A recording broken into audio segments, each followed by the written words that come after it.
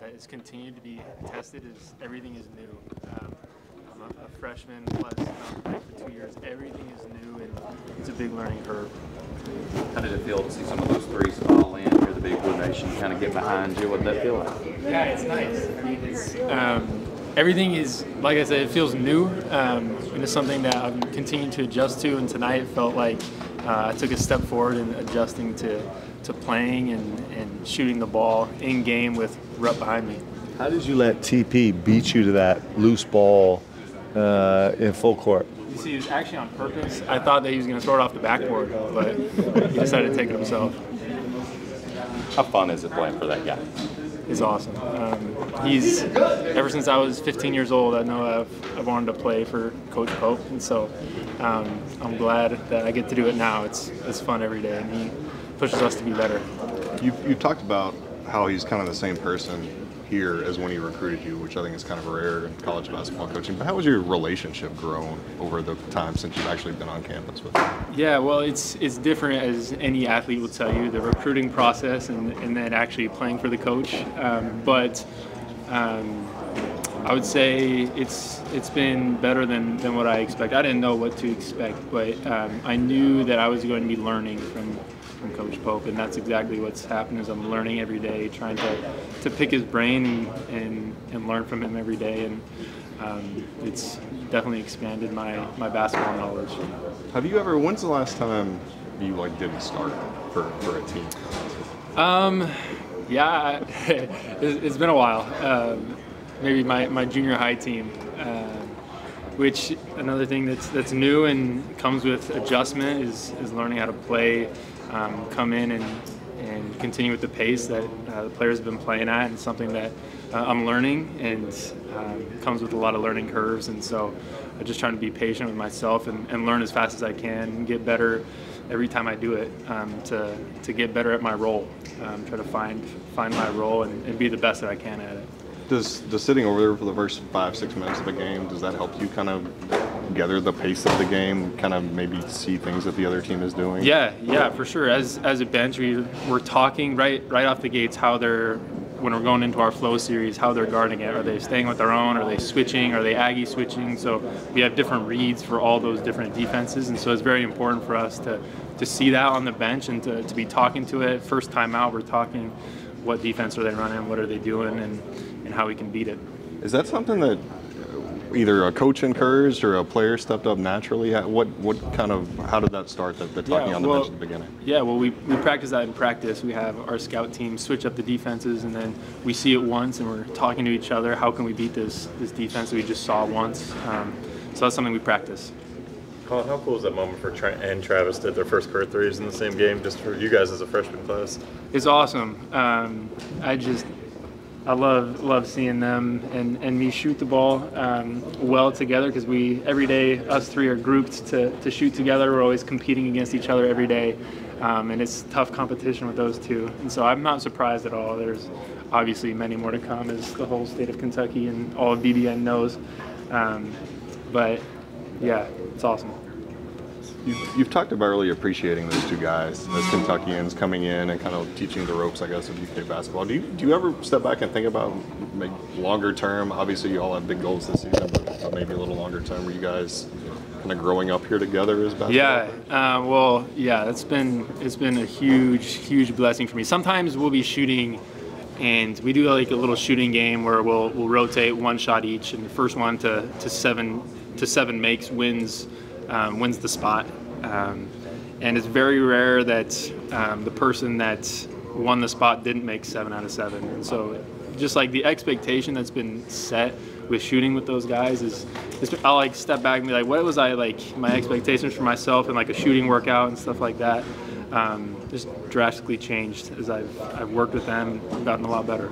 Have you ever played on a team going to? Can we repeat that, sorry? He said you were an everyday, every play guy. What does that mean, you think? I just go out there every day and get my all, every play, no days off, no minutes, no seconds off. Every time I'm out on the floor, I give it my all. That's how I got here, and that's what I'm going to keep doing until I'm done playing basketball. It seems like every game you've gotten off to a really fast start. What's behind that? just being ready to go, you know. I'm ready to go whenever he calls my name. So it could be in the first minute, it could be the last minute. I'm gonna be ready to go and go out there and do my best. Do you enjoy the role that you have? Yeah.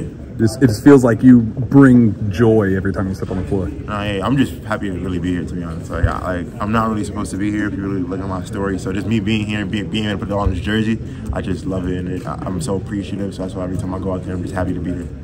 Has it still hit you like that you're doing this and participating in this interview? I mean, yeah, kind of. Like every day I go out there, it's just like just another reason to be grateful, and like, you know, God put me in this position to be able to go out there and put on this prestigious jersey and represent all these people in the state and all the people who support us around the country. So it just really means a lot, and that's why I really enjoy it, because I'm just appreciative of my opportunity.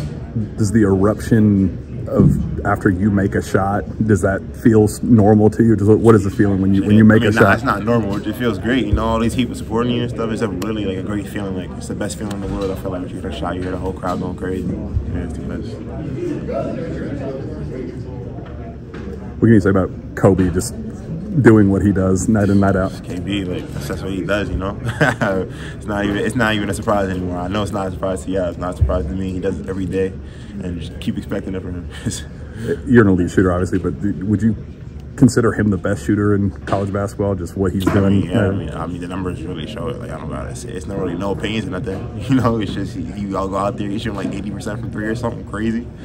So yeah, he's definitely the best. Coach joked tonight that he went 5 of 8 and messed up his 3-point percentage. Yeah, I guess he actually did. It's crazy, but he doesn't really miss that much. So it's great to have a teammate like that, you know. Have you ever seen a shoe flying in the middle of a game? No, that was first. I'm been in college a long time. That was the first I seen that one. That's crazy. I had no call too. That was crazy. What was your reaction in real time? I was just like, what is that? I was so confused. Like I literally was so confused. I was looking at BG, then I see a shoe flying across the court. I was like, literally like, what is going on right now? Can you kind of articulate what Kerr brings to the team when he doesn't even score? It's just his energy. Like he doesn't. It feels like it's crazy how he didn't score, because he felt like he did. Like it's just energy around the. Like when he gets on the court, you feel a new energy, like a new vibe. Like he brings so much pace and energy and joy. He also brings joy to the court too. So it's just great to have him on the court sometimes. Coach Pope talked about, and so did Coach Williams talked about this, the BBN tonight. Those threes started falling. They really seemed to get into it. How was it out there playing in front of them tonight? Getting into it like that. It's the best fan base in the world, you know. Like it's just they're consistent. Every game they're out there, they're giving it their all, you know, supporting us. They have our backs, and it's just great to be able to represent them every game. How cool is it to see Travis and Trent kind of see their work pay off? Travis breaks 100 with his 3, and then Trent follows him right up. Yeah, it was great. You know, I'm happy for those guys. They're out there putting in the hard work. They're in the gym all the time.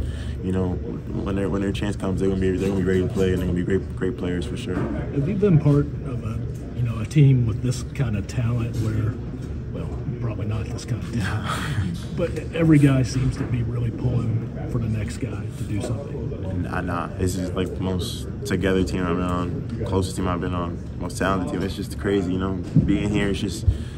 I can't wait to see what we do when it comes to March and April. It's really going to put on the show for sure. You personally, do you have as much fun sometimes seeing somebody else? Yeah, I'm just happy. You know, like when people say like understand the assignment, we really understand that assignment. Like we're all here for one goal. Like truly, it's not no individual awards, none of that. We're here for number 9, like national championship. It's nothing individual. We're all here for number 9. Coach preaches to us every day. He tells us what number 9 will do to our lives. So that's all we're chasing, number 9. Coach Pope talked ad nauseum about just how well you guys have all fit into your roles. He's talked about guys like you, talked about guys like Kerr that have came maybe to not a lesser role, but less minutes, and maybe, you know, just fitting into more of a role. And you guys both have seen success in March and been in those different roles. How is it to just be in a different season, a different role here? Well, it's new, you know, it's different. Like you said, it's a different role, obviously. I feel like every year in my college career I've been in a different role, and it's another role, you know, another adjustment, but it's just been great, you know, like being able to put on this jersey and represent all the people that went through this program, all the people that support this program. It just means the world. So I love to fill my role and go out there and give it my all in any amount of time that I have out there. You guys talk all the time about every game being the biggest, of your all's lives. How hard is it to actually live that out? And, when you see the numbers or, what a team's ranked offensively or defensively, to still come in with the same approach and, kind of killer instinct no matter what the ranking is? We just, it's because I feel like we're a mature team, so we kind of been through like a lot of ups and downs throughout our whole career, and we're older. We know what it takes to, be able to be a good team when it comes down to the wire when we want to play. So games like these, it's about us, us getting better. So, obviously it's hard sometimes to stay focused, whatever, but as an older team, it's easy to just be able to, not focus on the other team, focus on us, focus on getting better at what we got to get better at, so that we can move to the next game and continue to get better, so that when it's time for March and April, then we're at the best we could be. Does it help coming from a mid-major and kind of being the team that would go into environments like this trying to beat the big dog? Like, does it help for you personally to be able to kind of be the opposite of that now and know what the approach is going to be? It's actually a great question. That was a great question, because I was actually thinking about this the other day. Like, I really, like a year ago, I was on the other side. I was the other team coming into a school like this. But it's like the energy in our locker room, the energy around we all have is just so mature. Like, I never a doubt in my mind that we're going to go out there and win. Like, it's not like we're going to go out there and BS or, not give our all. Like, it's just such a mature energy around the team. Like, we're here about business, and we're not going to let nobody, stepping away from what we're going to get done. So I don't even have that worry for real. What's in the water up in New York? It seems like you and Kobe just can't miss. It's just the work. It's nothing different. He puts in a lot of work. I put in a lot of work, and it's just coming to show. There's a lot of talk about Pope's offense this year, but y'all's defense has really stepped up when you guys have needed it. Tonight you guys have 13 steals, 9 blocks. What does it say that you guys? That defense is so underrated. What does it say about your defense? That's sometimes an emphasis on Coach Pope. A lot of people think about his offense, his X's and O's and stuff like that. But another emphasis that he, gave to us while recruiting us and early in the summer is that we're going to be a great defensive team. AB has done a great job of, implementing defensive principles and certain stuff that we have to carry out. And, like I said, we're a mature team, so we should go out there every day and try to get better at everything we got to get better at. So that's the result of it in the games. How does it work in practice with Coach AB? Is he kind of taking over the lead and when you're concentrating on defense, or is he? Yeah, he's like more of our defensive coach. Obviously he has a great background in coaching defensive teams, so you say. So he definitely takes a leap in that, and he's really smart. So he watches a lot of film, and he just tells you little pointers and stuff about how to be better on the defensive side.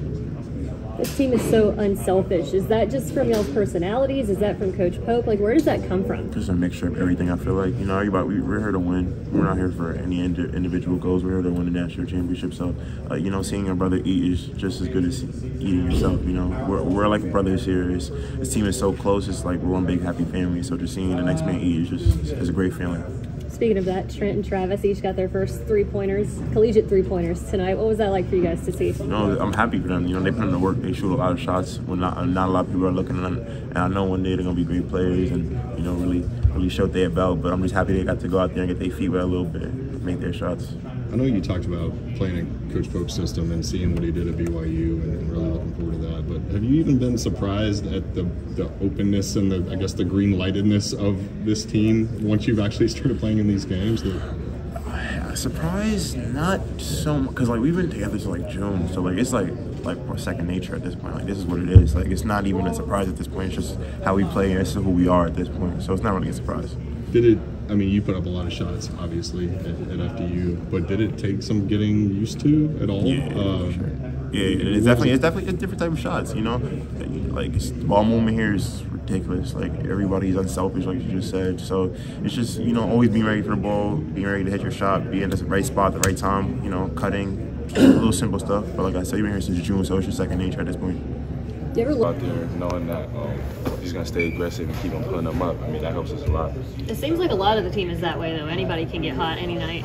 Yeah, that's kind of the benefit with our team. We're so deep that you never know who's going to be. A lot of opposing teams are going to have trouble guarding that. So, having that depth is huge.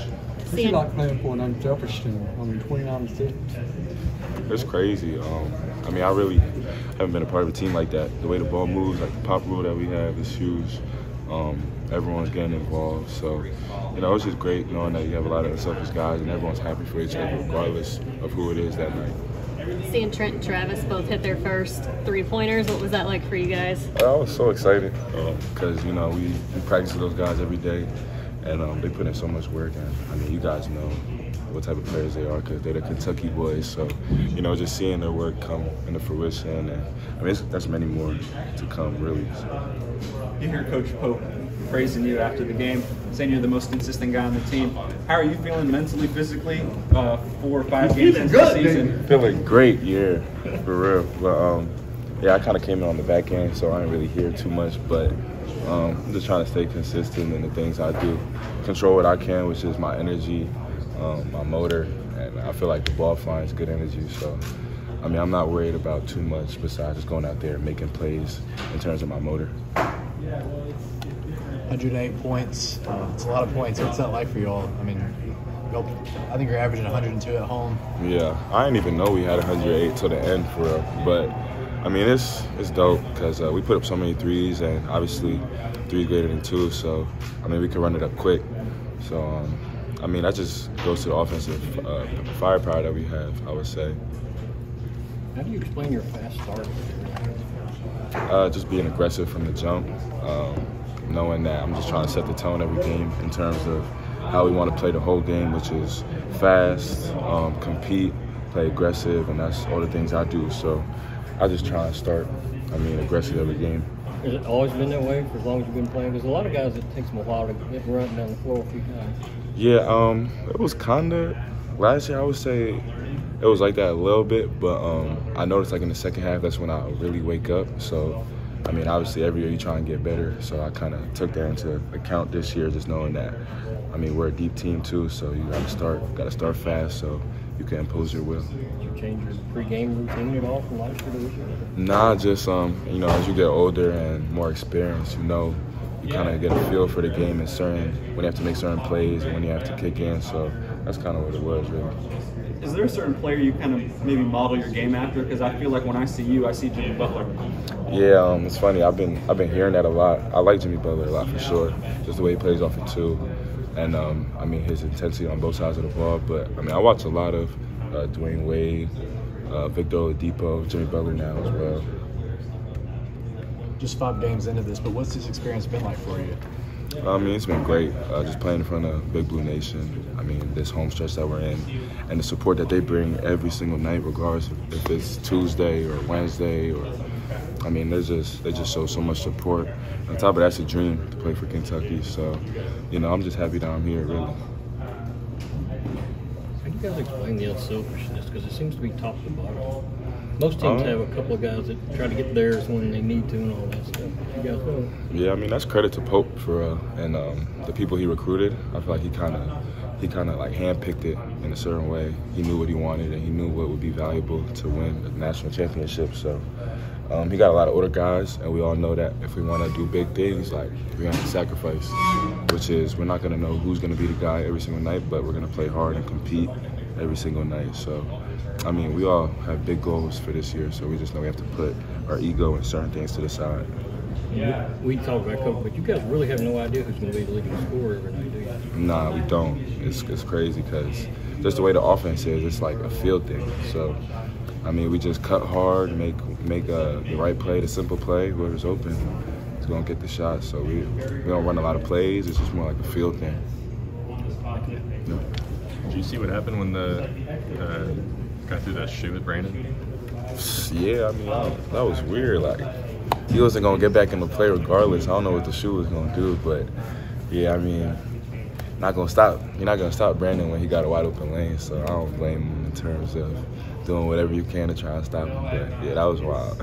When you come into a game like this where the opponent's 0-5, is it tough to keep yourself and the whole team motivated throughout the whole game, the course of the game as well, and the lead up? Nah, not at all. Like I didn't even look at their record. Obviously, I saw their first couple of games, but we were just trying to approach every single game the same way. Because when you take certain games off, that's when you can create inconsistency, and you don't want to create that on the team, especially when you're trying to do big things. So, I mean, Coach Pope preaches it, and on top of that, we all preach it to each other. Just being consistent in what we do, and just having the same energy regardless of who's across the court from us. I think it seems like every game you get off to a fast start. What's behind that? Just trying to set the tone. I'm a guy that, I have a high energy, high motor, so I want to, a lot of times people aren't ready in the beginning to really play, and they're trying to get their legs warm and stuff like that, so I'm trying to kind of take advantage of that a little bit, just start fast. I'm an aggressive guy, so I'm really just trying to set the tone. Coach Pope talked about how he says, it seems like Otega may be our most consistent player.